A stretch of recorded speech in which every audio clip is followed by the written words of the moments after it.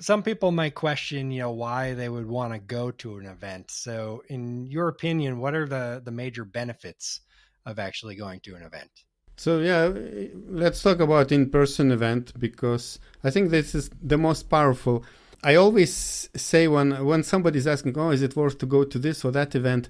I can feel that person have probably never been in events. I think it's enough to go to one or two events, any industry or any size event. You start feeling the power of, from every event you get some, if not one connection with whom you keep in contact long term, but at least you get remembering some nice conversation or some takeaway you took from the conversation, or even some useful tip you got for your business, and it changed your business path dramatically. So I recommend to go at least one or two events, just without any expectation, to experience the power. I feel like there is a big power, because when you meet in the same room with like-minded people, this kind of gives this compound effect and this nice energy, and this which kind of creates much nice experience. And of course, I'm not talking about the content. Very often, maybe on the stage, you see speakers, which you can see on the YouTube channels or online or webinars.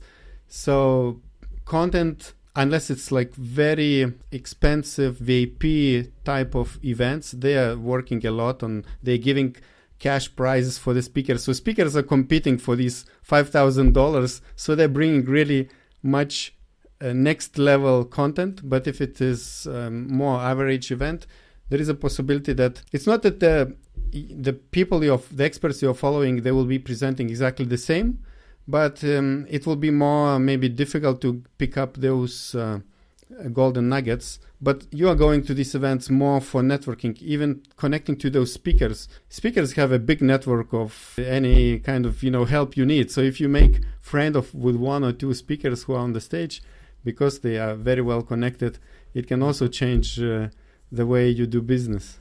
Yeah, absolutely. And that's one of the fun parts about going to in-person events too, because a lot of times you get to connect directly with one of the speakers. You run into them in the hallway, or maybe at the after party afterwards, or whatever the case may be, and you can talk with them, where the virtual events, that probably isn't going to happen so much. One-on-one conversations with some of the speakers that are at the event. Yes.